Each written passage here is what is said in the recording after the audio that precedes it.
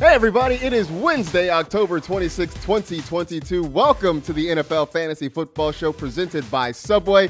Try the Subway Series menu, your pick of 12 irresistible subs. It's me, your man, MG Marcas Grant, joined by Michael F. Florio and the specialist. Give yourselves a round of applause. Woo! A cast of dozens that help us put on this show each and every day, every week, every month, every year, pretty much. We are so glad that you could be with us today. We got plenty to talk about, and we are past the halfway point now of the fantasy regular season. You mentioned this on Monday's show that at this point, you got a pretty good idea of where your team stands right now and what you need to do to make the playoffs, or, you know, maybe if you're just going to play spoiler for somebody else's year. You know this by now. Yeah, like, I mean, I'm not the type of player who likes to be like, well, this is a lost year for me. So if I'm sitting there at like 2-5 or something like that, I'm going to throw out some Hail Mary trade offers just to try to salvage the season if I can. And I think that's what the listeners should do too. It's never fun to just go down without a fight. No, you don't want to just be a doormat the rest of the way. Like I said, even if you can't win it all, you can wreck somebody else's year and you can point and laugh and say, I stopped you from winning a championship. So that's what you have to play for. So hopefully, even if your team isn't doing well, you've been hanging with us, and we certainly appreciate it. We got plenty to talk about because it is a Wednesday. We will go through our game previews for the entire weekend slate. Also give you some trade targets since we're talking about throwing out some Hail Mary deals. We'll talk about some guys maybe you should try and acquire, maybe some guys that you need to send away at this point in the season. But as always, let's start with our fantasy headlines. Some news that popped up on our radar on Wednesday morning. This, according to Broncos head coach Nathaniel Hackett. He says Russell Wilson is trending toward playing Sunday against the Jaguars. Now, Wilson has been dealing with a hamstring injury. A reminder, by the way, that game is being played in London. It will kick off at 9:30 a.m. Eastern, so you can set your lineups on Saturday. Hopefully there are no Kamara-like surprise inactives. But in the meantime, Russ is back. At least it appears he's going to be back. So, Florio, do you trust starting any Broncos now? If I have a choice, no, I would not want to. I don't think you could trust Russell Wilson. One, he hasn't been playing well. Two, he's very banged up right now, so you always have to worry about him like tweaking that hamstring and getting taken out of the game. I know no Mike Boone it's looking like, but still that backfield has been very murky right now to trust. And then Courtland Sutton had been the one good thing in the passing game, but the last couple of weeks he's been struggling so much. I guess maybe if anyone, Greg Dulcich is there as a streaming tight end, but ideally I would stay away from the Denver offense. If you can avoid the Broncos, especially this week, there's only two teams on a bye. Now, mind you, it's the Chiefs and Chargers, so that takes out some pretty notable players, but there are only two teams on a bye, so hopefully your roster and the waiver wire isn't quite as thin this week. I might still give Courtland Sutton a little bit of a run just because he's the guy that's getting the targets. And you're right. Greg Dulcich came in off IR and immediately was getting snaps, getting targets. We can pretty much pour one out for Albert O because that's I'm saying this from the heart because I was big on the Albert Okwuegbunam hype train this year, and I just had to admit I had to. Look, the train was slowing down. I just jumped off and rolled down a hill at this point. You were far from alone. I thought he was worth taking a flyer on in drafts. Many people did. But while we're talking about the Broncos, Marcus, how do you feel about on-plane workouts? Not a fan. Not at least not if I'm on the plane. Yeah. You know, Russell Wilson doing high knees apparently as they traveled to London. That's the story. That on an 8-hour flight to London, he spent half of the time stretching and working out and doing high knee exercises up and down the aisle as people sleep. Like I don't even like it when the person next to me wants to roll up the window shade while I'm trying to sleep. There's nothing more annoying than when like the whole plane is dark and one random person is like, "Let me see what you see clouds." That's it. Like that's all you see. Are you four? Have you not seen clouds before? We know what they look like. Pull the shade down so we can all go to sleep.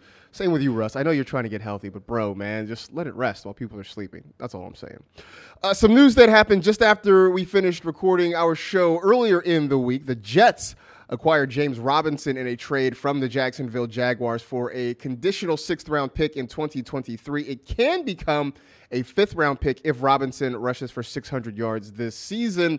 So obviously this is a move to fill the void left by Breece Hall in the ACL injury he suffered. Now, Michael Carter is still there, but we saw Robinson sort of fading to the background in Jacksonville the last few weeks. Does this become, or how do you think this gets split up in New York between Robinson and Michael Carter? So I will fully admit that right now, until we see anything happen on the field, it is a guessing game, but my thinking is that Robinson, who, yes, like you said, he had been fading, and I know a lot of people were like, oh, was that because of the lack of touches? My thinking is the lack of touches was because of a down performance. Like, he was not looking himself these last couple of weeks. He still continues to come back from the worst possible injury in that Achilles. I'm thinking the groundwork gets split between Carter and Robinson, with Carter handling most of the pass work. I mean, he knows the system. He knows his team. He's already been involved.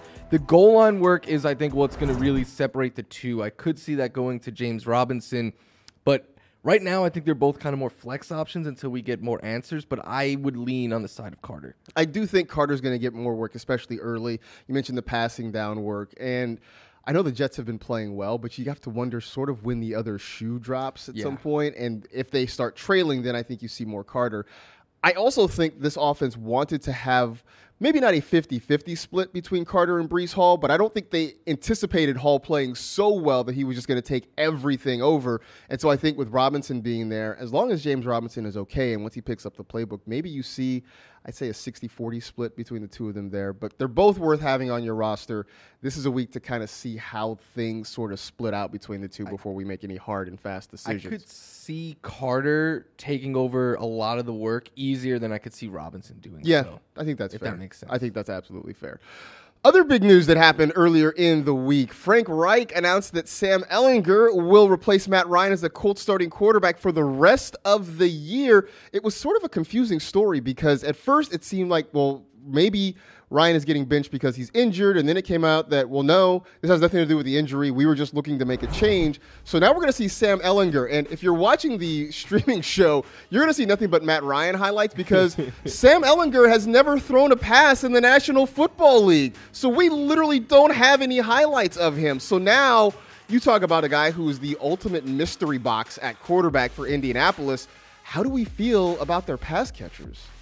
Definitely worried. I think Michael Pittman Jr. is talented enough and will see enough volume as the go-to wide receiver one there that you could continue to start him. But even him, I thought he was going to be a wide receiver one this year with Matt Ryan. With Ehlinger, I'm like, he's more of a two, maybe even getting pushed down to like low-end wide receiver two.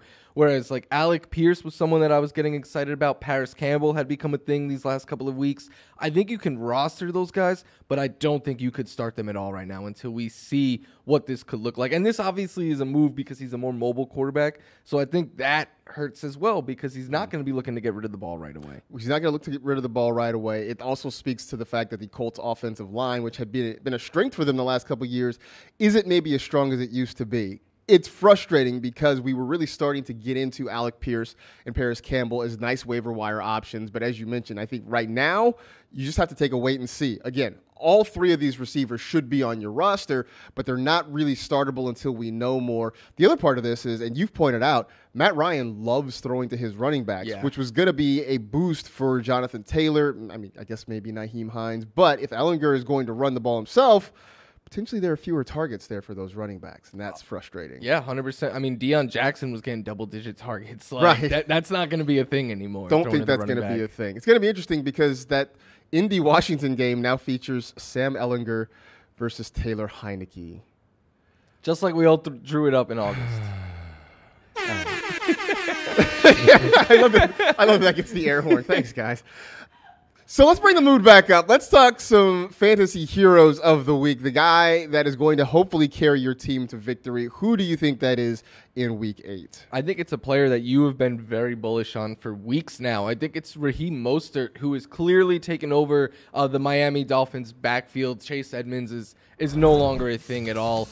Mostert, he's just running very, very well right now. Last week, he played 71% of the snaps, had 16 carries, and what I love is 5 targets. Went for over 100 yards and a touchdown. Now he gets the Lions, who we know you can run all over. They've allowed the 3rd most fantasy points to running backs this season. We just saw last week Zeke punch it in twice. Tony Pollard had a big day against them. So that sort of volume paired with the fact that he might be the fastest running back in the league, so he's always a home run hitter. I think Raheem Mostert is a must-start option this week, and I think he has a huge chance of having a very big game. We already knew he was taking over pretty much all the rushing duties there, but if he's going to start to get targets like he did last week, then Chase Edmonds might as well find himself a seat cushion so he can get comfortable on the bench because he just might not play much at all going forward. For me, it's Joe Mixon. And Mixon to this point has been sort of meh. I mean, this is a guy that we were talking about potentially as a first-round draft pick in some leagues, certainly early second round at the worst. He's barely an RB1 right now. He doesn't have 85 rushing yards so far this season, but he is scoring touchdowns occasionally, and that has sort of helped. But this week, a great matchup on Halloween against the Cleveland Browns, who have been miserable when it comes to stopping the run. I think the Bengals offense is starting to get going, and I think the fact that we're seeing Joe Burrow hit downfield shots to guys like Jamar Chase and T. Higgins only helps stretch out a defense and open some things up for Joe Mixon. So maybe this is the week we can get him over 85 rushing yards.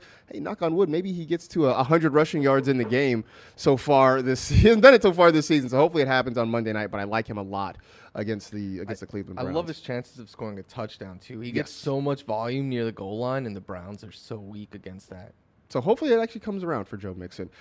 So we're going to talk about the good. We got to talk about the bad. Who is your fantasy villain for the week? This week has been my Kyle Pitts L tour. Like I'm just every show I'm on, I'm like, yeah, I'll take the L for Kyle Pitts. And no, you're not going to see me get very angry today. If you want to hear me angry, go listen to Monday's show. But I just can't do it anymore with Kyle Pitts. Like they were trailing by double figures pretty much the entire game last week. Completed 8 passes, attempted 13.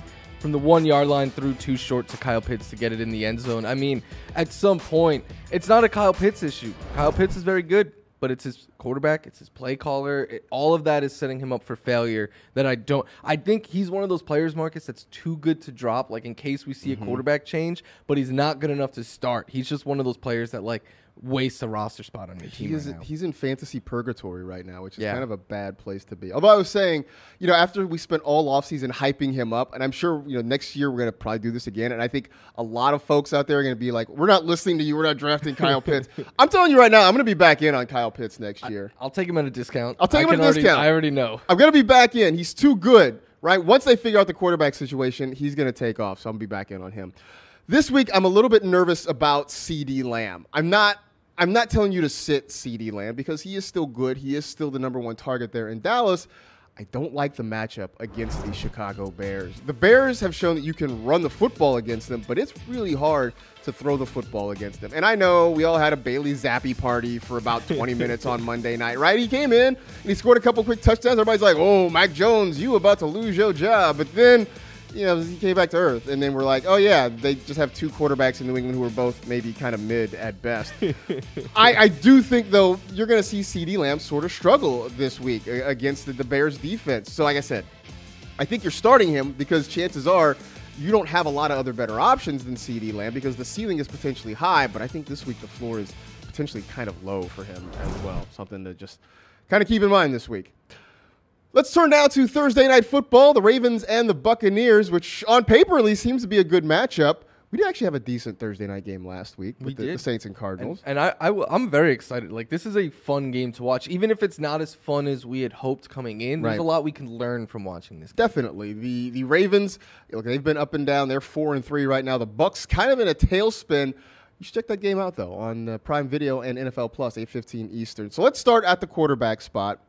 Who has more points in this one, Lamar Jackson or the Pharaoh, Tom Brady? I'm going to go with Lamar Jackson and his rushing ability there. Both quarterbacks have been struggling as of late, but I'll always take the guy who can throw a 75-yard touchdown pass and run for a 75-yard touchdown pass. Not many quarterbacks can have that potential. That's pretty much why I'm going with Lamar as well. I mean, I feel like this year in the fantasy Game of Thrones, the Pharaoh is getting usurped at this point. I mean, there's so many other quarterbacks who are playing well, and just as you mentioned, Lamar, if he's not doing it with his arm, he'll find a way to do it with his legs.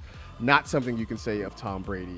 We've been waiting for a bit for the changing of the guard at quarterback. This feels like the year. Like the older generation is kind of going away, and the young guys are taking over. Between Brady, Rodgers, Stafford to a point, Matt Ryan now getting benched. Even Russ. The old guard is on the way out, and the new guard is definitely taking over. Let's go to the backfield. Who has more points in this one, Gus Edwards or Leonard Fournette? league winner Lenny, just Yeah. because of dump-off passes. Like, this is a guy who legitimately had negative rushing yards a couple weeks ago and still finished as a top 10 running back with, like, almost 20 fantasy points because of all the dump-off passes he gets. But also, am I crazy for being a little bit worried about Gus Edwards? Last week was his first game since 2020. There was no limitations on him at all, and now he has a short week against I know they were ran all over last week, but on paper, still a tough Bucs run defense. Definitely still a tough run defense, and you do worry how does Edwards sort of bounce back after in a short week. I still sort of like him. I would start him as a flex if I had him, but I do think Leonard Fournette is the guy who scores more points, and I think this is going to sort of put to test that theory of how much more valuable a target is than a rushing attempt, because the Bucs can't run the ball. They haven't been able to run the ball all year long, but Leonard Fournette has still been certainly very productive fantasy-wise. Meanwhile, I don't see Gus Edwards getting a whole lot of targets. He's pretty much going to get carries. I can see them both ending up with maybe a similar number of touches, but I think Leonard Fournette's going to have more points because, again, a target worth more than a carry when it's all said and done. Rashad Bateman did not practice earlier in the week as he deals with a foot injury. Do you trust starting him against the Bucs? No. I wish I did on Fantasy Live this week. He was my player on Dropped that I said you should hold on to, but I said I would not be starting Bateman. I think the upside is too high to get rid of him, but he hasn't reached double-digit fantasy points since week 2. He's missed time. He hasn't been the same type of receiver since he's come back. My thing with him is, like, I don't like the way they're using him. They're taking a lot of deep shots with him, which is great, but he can also win in the short to intermediate area and then pick up yards after the catch. So I would like to see him get a little bit more usage there first. It's weird you say that too, because, and I'm with you, I don't trust starting him this week. If you have to, I get it, but they're sort of using him very similar to how they used Marquise Brown, which, kind of like with Hollywood Brown, had hit or miss results, and I think we've seen that. I mean, Bateman's had one really huge game. Other than that, he's giving you about 50, 60 yards receiving, and it's just kind of a decent number. It's 11, 12 fantasy points, nothing spectacular. But again, it's one of those things where the ceiling's not super high, but the floor's not crazy low. It's just sort of everything's kind of meh with Rashad Bateman. And with him being up in the air physically and on a short week, there's just a lot of like he could have a big day, but there's a lot of reasons to get away from him. A lot of reasons to be concerned. Last week was National Tight End Day, which we figured, hey, man, all these big-time tight ends that we love are going to ball out. And you and I had the same number of receiving yards as Mark Andrews. He did have 4 more rushing yards than the two of us. 4. That's all you got from Mark Andrews last week. Does he bounce back this week? Yes, he's Mark Andrews. And I want to thank him because I played against Mark Andrews in like 3 leagues last week, so that was really cool. But besides that, he's Mark Andrews. He's one of 2 tight ends we say you could trust each and every week. He had a bad game. I don't necessarily think it's really all on him. I think it's the fact that Lamar's been struggling. The Ravens' offense as a whole just hasn't looked the same. But he's Mark Andrews. He'll bounce back. Not worried about it at all. They will find ways to get him the football. They may force feed him the ball. Who knows? He might even get a carry down near the goal line because the Ravens will do stuff like that every once in a while. So, yes, it was disappointing if you got the 0.4 points out of Mark Andrews, but you're starting. Who are you starting over Mark Andrews? Tell me. Of giving him a carry, do the Kansas City shuffle pass so that Lamar gets the fantasy points too. Who are you going to start? What? Jelani Woods? Like, you're not starting anybody over Mark Andrews, so you're fine. He's going to be okay. Now that I got that out of my system, let's take a quick break, huh? We're going to come back. We're going to talk some interesting data nuggets, also continue with our game previews for the week. Stick around for more on the NFL Fantasy Football Show. It's time for Look to the Data presented by Intel. We got an interesting nugget from our research team about DeAndre Hopkins. Had a 48.3% target share in his first game back in Week 7, 3rd highest in a game by a wide receiver this season. He was the wide receiver 8 last year, 10 catches, $103 against the Saints. They got the Vikings this week. Does DeAndre Hopkins finish as a top 5 fantasy wide receiver? He certainly can. I'm not going to project him to be top 5. I like him more as like a top 10 guy, but with the usage that he saw, it's not a matchup that I'm really very afraid of. If he continues to see usage like this, almost 50% target share, almost 50% air yard share, almost 50% of his routes in the slot, he could be top 5 any week. He could be. I feel like this is also sort of unsustainable, talking about getting half of the targets and half of the air yards. I don't think that's going to continue to happen, but it is also a reminder that every now and then Kyler Murray gets tunnel vision. It's not even tunnel vision. It's like straw vision. Like he's looking through a straw directly at DeAndre Hopkins. And so that is sort of refreshing to see, but I do think you're going to see them spread the football around a little bit more. So while it is certainly in the cards, no pun intended, for DeAndre Hopkins to finish as a top 5 wide receiver, I don't think it's going to happen this week. Let's get back to our game previews. We will go with the Broncos and the Jaguars. Remember, that game is in London, 9:30 a.m. Eastern time start. That's 6:30 out here on the West Coast. So you're probably better off setting your lineups on Saturday night. But anything else that you want to point out about this game? Yeah, my thinking with this one is the only Bronco that many people might be considering starting this week is Courtland Sutton. And if I have other options that I feel comfortable with, I would get away from Courtland Sutton this week. The Jags are a decent matchup. They're not great. They're not awful, though.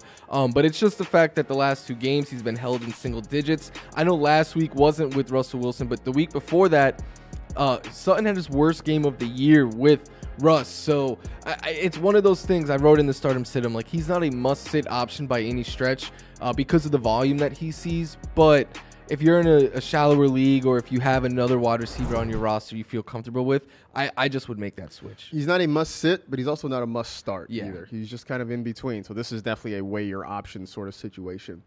Panthers and the Falcons, which weirdly, if the Panthers win this game and the Bucs lose on Thursday night, your first place team in the NFC South will be the Carolina Panthers. I just want you guys to sit with that for a second. The Carolina Panthers could be in first place in the NFC South by the end of the weekend. Last week, we went into the week saying, which Panthers running back do you want? We were both kind of like, ugh, neither. And it turned out to be like, oh, both.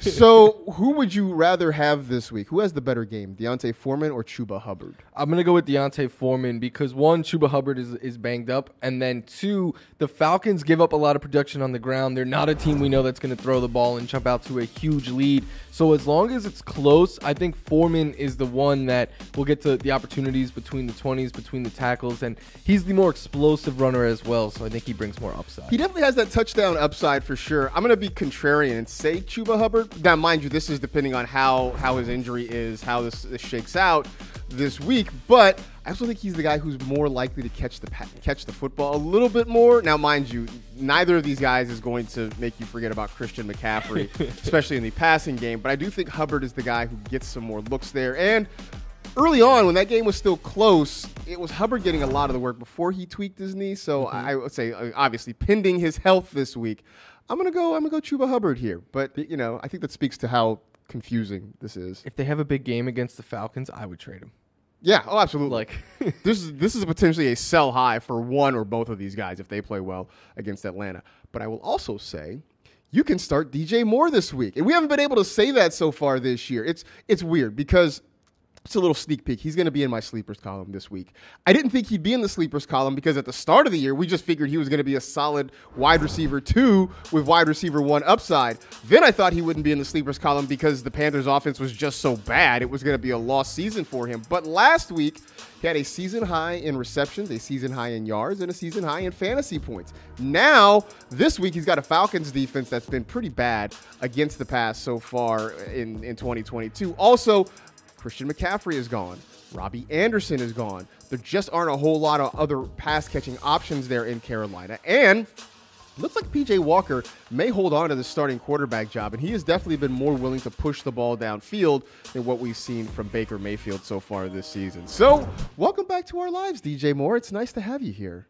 Who would have thought their fourth-string quarterback coming into the season Right? was the one that was going to save the day? Man, we were all like, oh, who's going to win? Who's going to be the better option between Baker Mayfield and Sam Darnold? P.J. Walker. That's who. Man, wild. Bears at the Cowboys. The Bears coming off a huge win in Foxborough against the New England Patriots with Justin Fields playing maybe the best game I've seen from him so far in his NFL career. Now they have a much tougher defense to face in the Dallas Cowboys. What do you do here? I think you're beware of David Montgomery. And I took the coward's way out and went beware when I have him as a sit in the start sit article. But yesterday on Fantasy Live, I said that Khalil Herbert's ascension is a bad thing for David Montgomery. And Adam Rank was like, but Montgomery still scored a touchdown, and that is true, and it salvaged his day. But if he didn't get that late touchdown, he was looking at scoring 6 fantasy points, and like that is a realistic floor now for David Montgomery, because Khalil Herbert had double-digit carries himself. He has been the back getting the targets, and Marcus was saying earlier about how much more valuable they are than carries.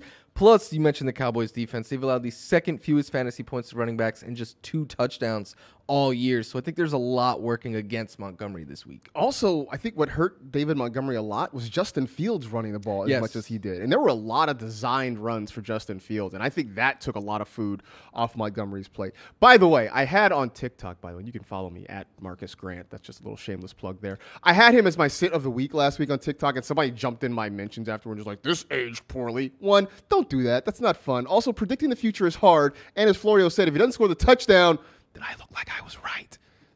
Take that. Anyway, Dolphins at the Lions. The Lions have not been nearly as fun the last couple of weeks. They got blown out, then they had a bye, then they didn't play well against the Cowboys last week. Now they've got the Dolphins, but I still think Josh Reynolds is a sleeper this week in that offense. Yep. I mean, yeah, I'm on Ross St. Brown. We'll see if he plays. He says he didn't have a concussion. They took him out as a precaution because he stumbled. And maybe it's a back issue. I don't know. That seems to be the fallback injury when now guys have a concussion, or maybe they don't. That's a whole different conversation for a different time. But either way, DJ Chark's still working his way back. Hopefully everybody's getting healthy, but I still think there is opportunity for the Lions to get that passing game going again this week. We haven't seen it the last couple of games, and I think Josh Reynolds is going to get plenty of opportunity here. Maybe we get back to the Lions scoring more points again, because we haven't seen that in a while. And look, Jared Goff's pushing the ball downfield more than he did last year. So I like Josh Reynolds as a sleeper this week. Cardinals and the Vikings. We talked about DeAndre Hopkins and what he might be able to do, but anybody else worth keeping an eye on? I think Irv Smith Jr. is a sleeper. Let Irv swerve. Yeah, let him swerve. And shameless, humble brag, I guess, for both of us. Last week, we both liked Juwan Johnson, largely because of the matchup against the Cardinals. And he went out, scored 2 touchdowns, had a huge game. I like him this week as well. But Irv Smith Jr. now gets the Cardinals, who have allowed the second most fantasy points, the most catches, the second most yards, and tied for the most touchdowns to the tight end position. Like, last week, we were like, Juwan Johnson, I know he's a deep name, but it's a great matchup. That's the same thing with Irv Smith Jr. If you're streaming tight ends, look who the Cardinals are playing. It's a good chance that player has a good game. Death, taxes, and the Cardinals getting carved up by opposing tight ends. Pretty much count on those things every single year. We are not done with our game previews. We got some more of those coming up after the break. Stay tuned for more on the NFL Fantasy Football Show. Raiders and the Saints, which this game seems kind of interesting. I don't know if it's getting a whole lot of attention, but something about this makes me think it's going to be kind of fun. Start Chris Olave. You have to start Chris Olave. You don't have a choice but to start Chris. If you have Chris Olave, you must start Chris Olave. That's it. He's been the one guy that week in and week out you can count on in this Saints passing game, and it hasn't mattered if it's been Jameis Winston or Andy Dalton or even Taysom Hill. Chris Olave is getting the football. He is getting it downfield. He's an air yards king. He's a receptions, a targets king. And the Raiders secondary still is full of holes. If you're not starting Chris Olave, if he's on your roster and you're not starting him, you're doing it wrong. That's all I have to say about that. Patriots and the Jets. We talked about the Jets now adding James Robinson to the backfield, but you're still big on Michael Carter this week. Yeah, I think if you have Michael Carter, either if you got him off of the waiver wire or if you've just been stashing him, this is a week where you could start him. Like in a league where I have been stashing him, I'm just plugging him. Yes, granted, I'm weak at running back in that league, so I'm plugging him in, and it's a big help for my lineup. But even if you are fine at running back, if you have a flex spot open or something like that, because James Robinson, one, like we said earlier, hasn't looked like himself, and two, he is just getting acclimated into this Jets offense. So I think Michael Carter will handle a lot of the passing work, hopefully the goal line work, but I just think he's in play this week as a flex option with a higher upside if he gets more of the running back work. He's going to get more of the running back work, and he's still going to get the targets, so I think that definitely helps his case there. Steelers and the Eagles, battle of the Keystone State, with the Eagles trying to stay undefeated after their bye. I think you got to beware of Deontay Johnson, because you talk about guys who've sort of been hanging out in fantasy purgatory. The ceiling has not been very high for Johnson this year. The floor has been fairly steady, but it hasn't really been spectacular. He also, when it comes to wide receivers, is near the bottom of the league when it comes to yards per target. They're just not getting him the ball downfield. They're still trying to get it to him a lot, although I will say, with Kenny Pickett at quarterback, we're starting to see more Chase Claypool integrated into the passing game as well. We do like George Pickens as more of a chunk play player.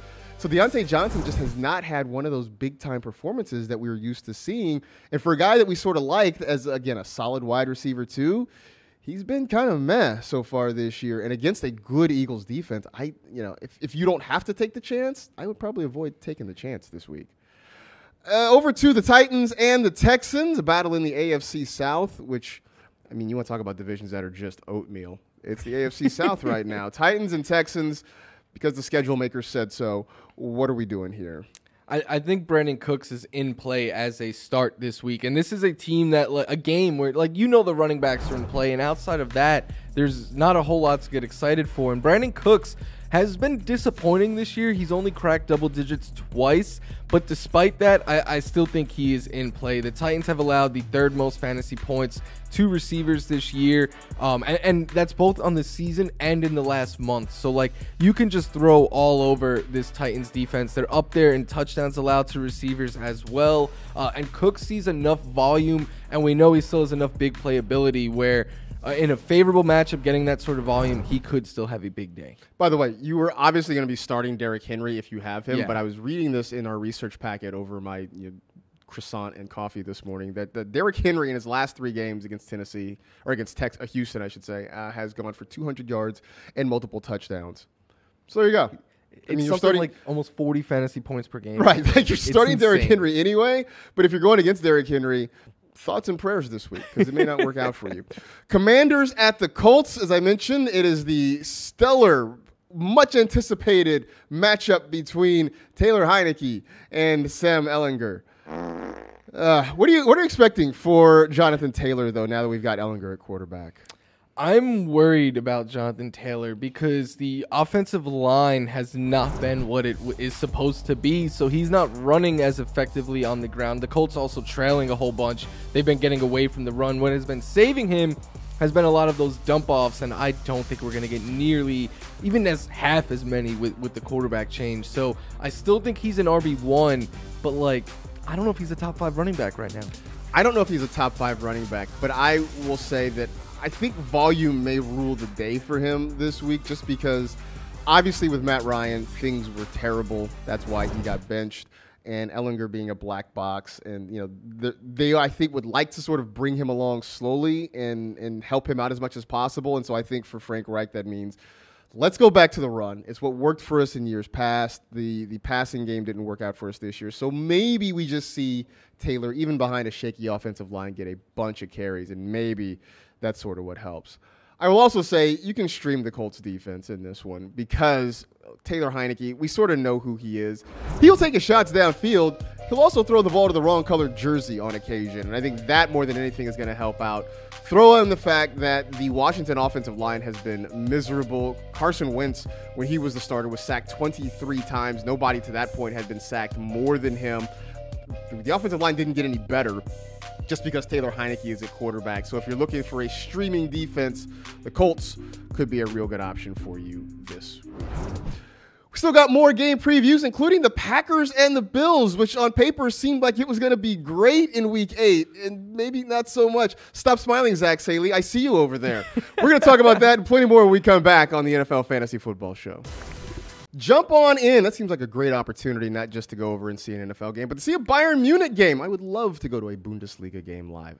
Sadly, I'm not eligible for this. Although maybe, Michael Grimes or something signs up and wins the contest, and he gets to go hang out over there. Anyway, back to our game previews. 49ers at the Rams. That'll be played just over there to my right at SoFi Stadium on Sunday. The Niners still have a 7-game regular season winning streak against the Rams. We won't talk about what happened in the playoffs. But in the regular season, the Niners own.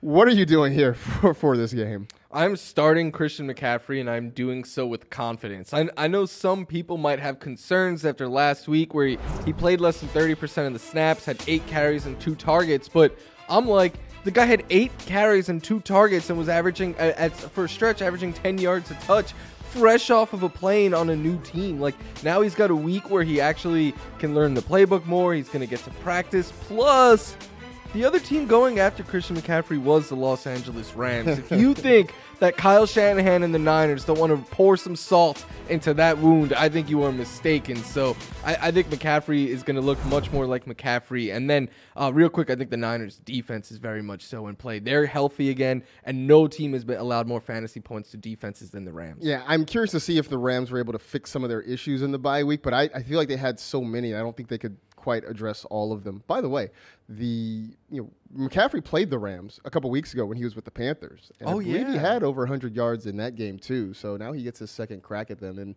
about a month, actually. I think 3 weeks, I think it is, between the last time they played each other. Packers at Bills on Sunday Night Football, and I'm sure when the schedule makers put this together, this looked like a marquee matchup, right? You had Aaron Rodgers and the Packers on one side, you had Josh Allen and the Bills on the other side. To this point, the Bills have lived up to their end of the bargain. The Packers very much have not. It's been a mess offensively. Aaron Rodgers trying little mind games now to see if he can motivate his team. I don't think it's going to work this time, pal. Do you trust starting Aaron Jones? And I please take off. Can you take off your red and blue glasses for a minute? Do you trust starting Aaron Jones? Aaron Jones is the only Packer I think I would start with much confidence this week, because I still think, I know he's been kind of boom or bust, but the upside is so high that he can drop 30 on any given game. And even if they're trailing, typically outside of the weird weeks where they decide to throw the ball to A.J. Dillon a bunch, he is their go-to guy in the passing game. So I think Aaron Jones is in play every week. I think he is, and I think we saw last week they started to throw him the football a little bit more. It did not help them win, unfortunately for them. I also think we've seen A.J. Dillon sort of demoted within the offense because he's not getting as many snaps or as many touches. So I'm with you. Aaron Jones probably the only startable Packer. And when I say only startable Packer, I mean the only startable Packer, because I think you sit Aaron Rodgers this week. I don't think you can play him. He has not given you, I don't think he's had 250 passing yards in a game yet this year. He's not had 17 fantasy points in a game yet this year. And now he's got to deal with one of the toughest, maybe the toughest defense in the league, in the Buffalo Bills. They're going to get after him at the pass rush. He's not accurate. He's not accurate with the deep ball like we've seen in the past. He can't get anything going with his receivers. It's been a complete mess. He's the QB 15 right now, which means there are probably better options. There may be better streaming options on the waiver wire than Aaron Rodgers in Buffalo against the Bills. I think you can absolutely sit him this week. That gets us to Monday Night Football, the Bengals and the Browns. I said earlier in the show, I like Joe Mixon to have a big week, but anybody else you think can take a big boom this week? Yeah, I think Joe Burrow has earned must-start status each week. Like, last week, he threw for 481 yards and 3 touchdowns. Like, that is such a high ceiling. The week before was 303. In 4 of his last 5 games, he's thrown for over 275 yards and multiple passing touchdowns. It's like, it could be a game where Mixon has a huge game and Burrow doesn't have to throw a lot, but because he has Chase and Higgins, he could still get to 300 and multiple touchdowns on like 30 pass attempts, because those guys are such dangerous field stretchers. So with the Bengals, I think you just kind of start everyone. I think you pretty much start everyone too, so I'm with you on Joe Burrow.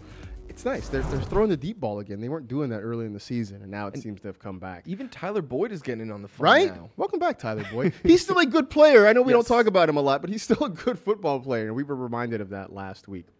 Also something to be reminded of, there are 2 teams on a bye, the Kansas City Chiefs and the Los Angeles Chargers, so that means you're going to be missing a couple of key quarterbacks with Mahomes and Herbert. You're going to be missing Austin Eckler. You're going to be missing Travis Kelce.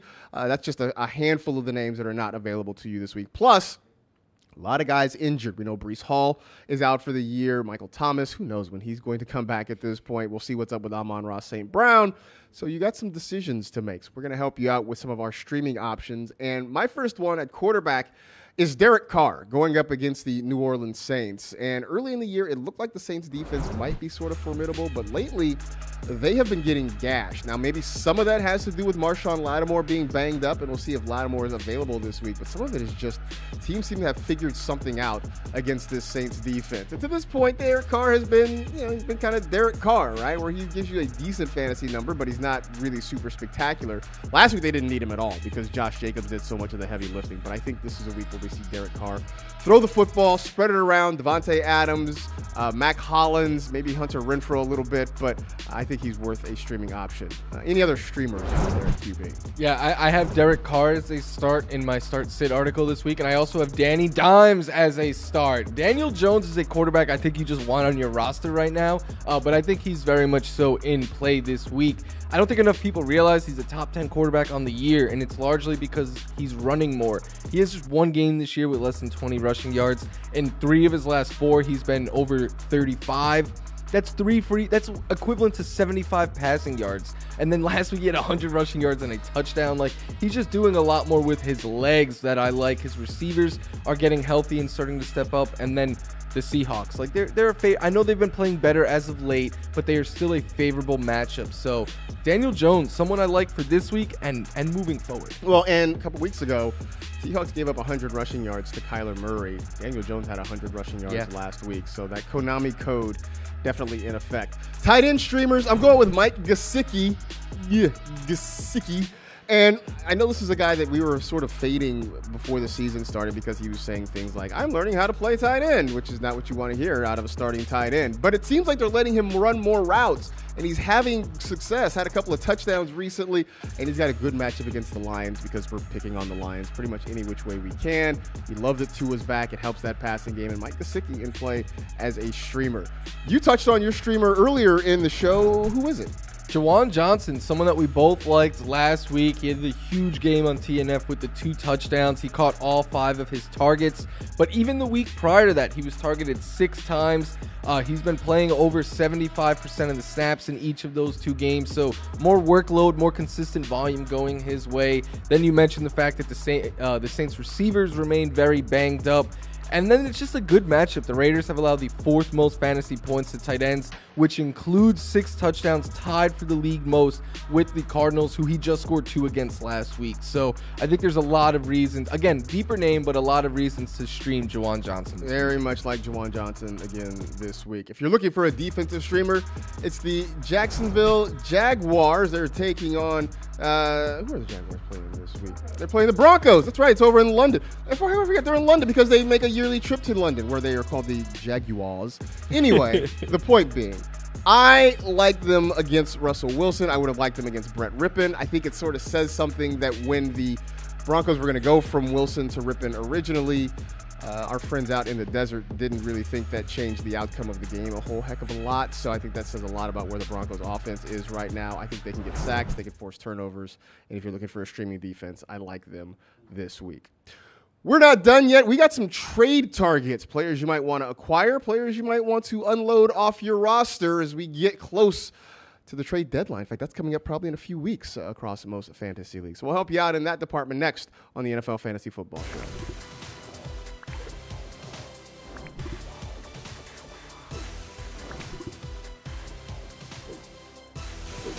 Some big Thanksgiving news. The Jonas Brothers tweeted out they'll be playing the Red Kettle Kickoff halftime show for the Giants-Cowboys Thanksgiving game on November 24th. That game kicks off at 3:30 p.m. Central Time, so be sure to watch Kevin, Joe, and Nick Jonas live. You know, while you're getting ready for Thanksgiving dinner and everything, you can check out the Jonas Brothers there.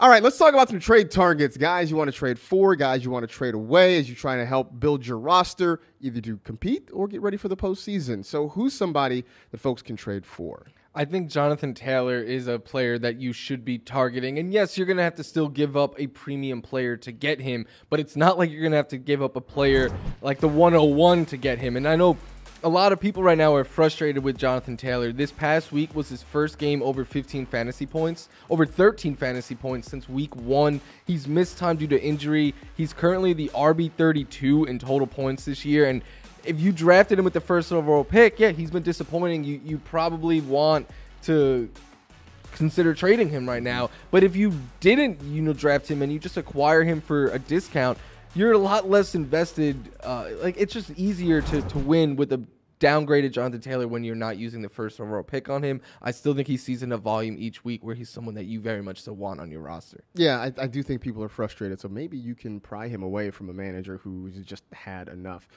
I think you can trade for Travis Etienne as well. And I thought this before even the trade of James Robinson, but now even more so. And I think the reason you may be able to get away without paying a premium is because while he's getting a lot of volume, getting a lot of opportunity, he still hasn't had one of those huge blow-up games, right? He hasn't had a game like we've seen with Kenneth Walker or Breece Hall, one of those Josh Jacobs 30-point games. But he's getting all of the same kind of usage as some of those top-level backs. And so if that continues, that big game is coming. But maybe you're able to trade for him from a manager who doesn't necessarily know how much the Jaguars are using him in this offense. They're just seeing that, yeah, it's fine. He's giving you 16, 17 points a game. Sure, that's nice. So maybe you can get a guy who's set to blow up without having to pay a premium for it. And then, a couple weeks from now, you look down the road and say, hey, man, this was a really great deal for me. Player to trade away. Who are we sending off to someone else now? I know I'm going to sound like a hater, but I think Ezekiel Elliott is still a player you should be looking to get off of your roster. Yes, he's had his 2 best games in a row, which is exactly why now is the time to trade him. With his 2 best games right now are 15.6 and 17.7 fantasy points. There was a period in time where that was considered a down week for Ezekiel Elliott. Those are also his 2 best games because he has 3 touchdowns in the last 2 games combined.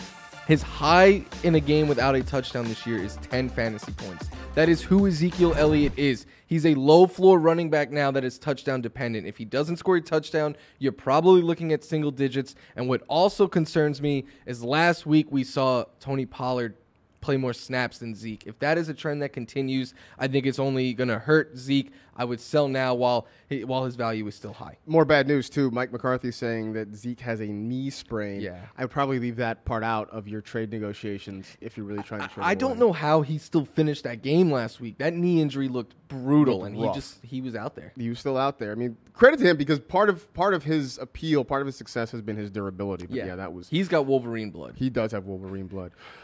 I say you also got to try to trade away CEH. And I felt like this has sort of been coming for a while. Obviously, the news that Isaiah Pacheco was going to be the starter definitely accelerated, I think, your desire to kind of move on from Edwards-Helaire. But I think the thing when you're talking to another manager is that he still has touchdown upside. They're still using him near the goal line. And he did have a touchdown last week, although he only had 32 total yards, which really didn't give him a whole lot of production, but it's kind of salvaged the day a little bit.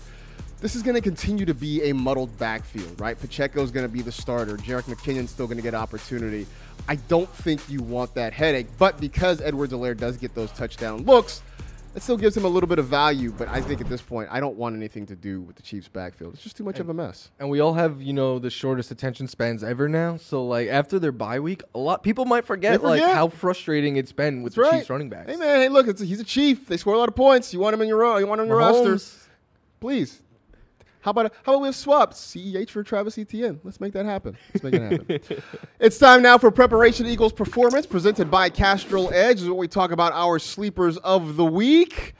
Who you got as yours? I like Wan'Dale Robinson a good amount this week, and I was talking up Daniel Jones earlier, and Wan'Dale Robinson is starting to take over and look like his top target. He's a player that I know myself and others liked coming into the year, but then was hurt week 1. We didn't see him again until week 6. He had 4 targets in that game, caught a touchdown, and it was a sign of things to come. Last week, 8 targets. He was clearly Daniel Jones' go-to guy, especially because Wan'Dale got a little banged up in the middle of the game, and he had a bunch of volume already up until that point. So I think he is the top target, especially now with Bellinger out. The Giants, their close yard targets are just dropping like flies. So Slayton is the field stretcher. Wan'Dale is going to get a bunch of volume underneath. Definitely like him. I also like Chuba Hubbard. Talked about him a little bit earlier in the show. I think he's the guy who catches more passes. I thought it was notable that he was the guy who kind of got the first crack at it, was getting a lot of work when that game was close. I don't expect the Falcons or the Panthers to really run out and hide in this game. So I think as long as Chuba Hubbard is healthy, I think he has some sleeper potential there. There's a void in Jacksonville now that James Robinson is gone. You like the guy who's potentially going to fill that void, huh? Yeah, I think JaMychal Hasty is a sleeper, more so someone that I just want on my roster right now. Travis Etienne is the lead guy and everything, but if anything happens, Hasty is the next man up. And we saw a couple weeks ago he had that long breakout run. He was a sleeper a couple of years ago. So I think there's just a little bit of potential there. All right, I'm going to go to the other side of that game and give you Latavius Murray, who we've seen get some opportunities since he was joining the roster. Throw in the fact that Mike Boone is injured, going to miss a few weeks here. I think that makes it just a two-man backfield, which is slightly less confusing. And the Jaguars have shown recently that they can be run on. So Latavius Murray should have some opportunity in this game coming up this week over in London. By the way, as we always say, you can get this show in your podcast feed. All you got to do is subscribe to it. It also gives you 5 days a week's worth of fantasy content, whether it's the Q&A show, whether it is the Stardom Sid'em show. You can just subscribe to one of them, and you will get all 5 of them in your feed. You can also check us out in the fantasy app, on the NFL Fast channels, and at youtube.com/NFL Fantasy Football for all of your fantasy goodness. In the meantime, for this show, that is it. We are done. We appreciate you hanging out with the NFL Fantasy Football Show presented by Subway. Try the Subway Series menu, your pick of 12 irresistible subs. You know the drill. Tell 2 friends to tell 2 friends. Rate, review, and remember, if we're not meant to have midnight snacks, why is there a light in the fridge? Be safe, take care of yourselves, enjoy Week 8, and we'll talk to you next week.